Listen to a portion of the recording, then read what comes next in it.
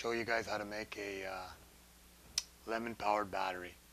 First you need, of course, lemons. We have some copper and we have some zinc. Just galvanized steel.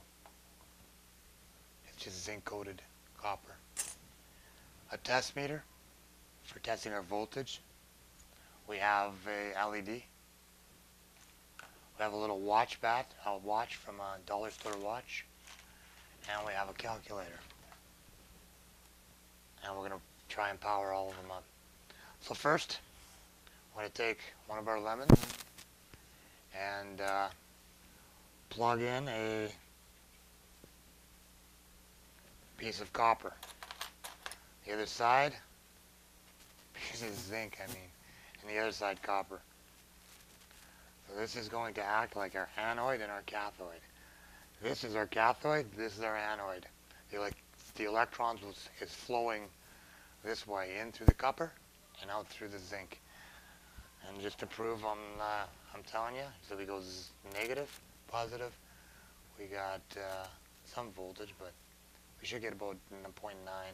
There we go, 0.91 volts. So we're not quite a volt. That's not enough to power our clock or our little watch or our LED. So we're going to have to go 2. If we want to power our watch or our calculator, we need to go 2. So there we go. We got another copper, zinc. And let's see if we're getting any voltage off of here. And let's see, 0.9. There we go. So we plug them together, we should get 1.8. So we're going to grab one of the leads and go from copper to zinc. You can see that. We got it on the first contact is to the zinc and to the copper. And now what we've done is hooked them up, and now we should have doubled the voltage. And if we touch them there, if everything is good, the voltmeter's working, but there we go. 1.5, 1.7. Here we go, 1.82. Okay? And even if I directly touch the red and the zinc, it's easier to hook it up with it. So we'll take one of our leads and we'll hook one to copper and we'll hook one to negative. Hook them up to our calculator. And turn it on. There we go. We got a 0. So 55666 times 2 equals 11332. So we know that it works. I don't know if you can see it. There you go.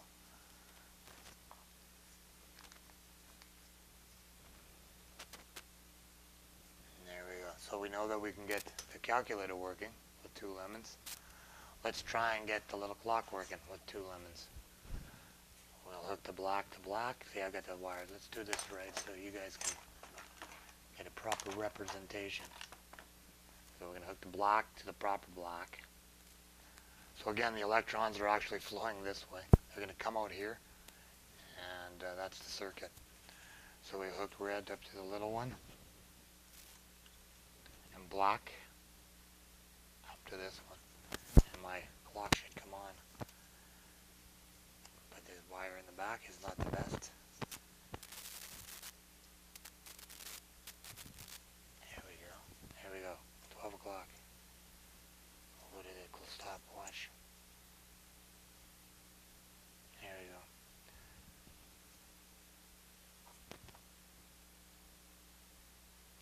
Can you see the clicking? There we go. So we can run the clock. We can run the calculator. But it won't run the LED. We have the an LED and it's in a little case, taped black, but I know that it won't work. What we need to make that go is all 4 lemons running. So we're going to go 1 in each, 1 in each. So now we have 4 batteries connected. So we'll go, let's go to turn this one around. And then we'll go with anode to cathode. This way. I'm just using the wires that are handy.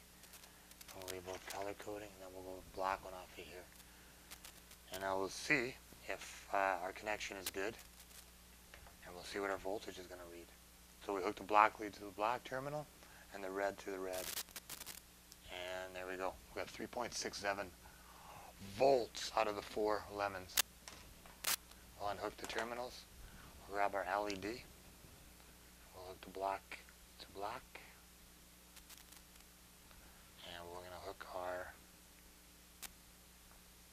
red to red. And as you see, I got it hooked up wrong. So I'm going to flip this around.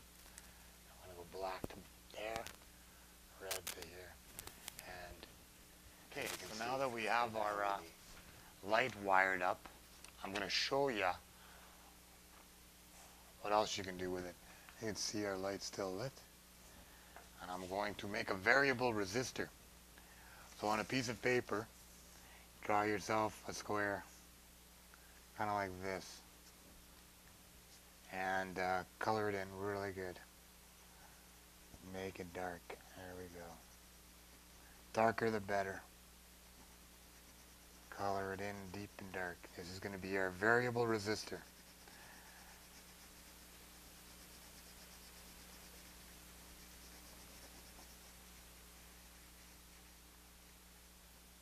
So now we got ourselves a nice dark pencil line on the paper. And in a second I'm going to show you how this works. I've never tried it, but we'll see how it works.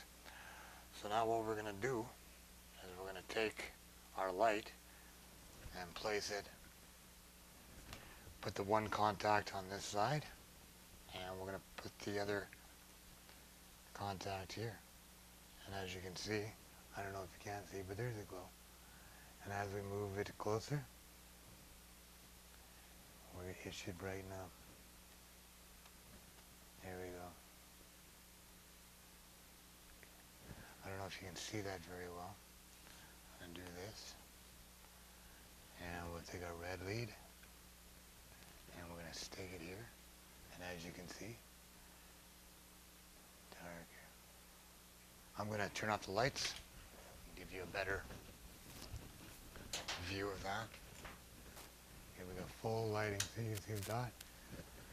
I touch her there again, and here we go.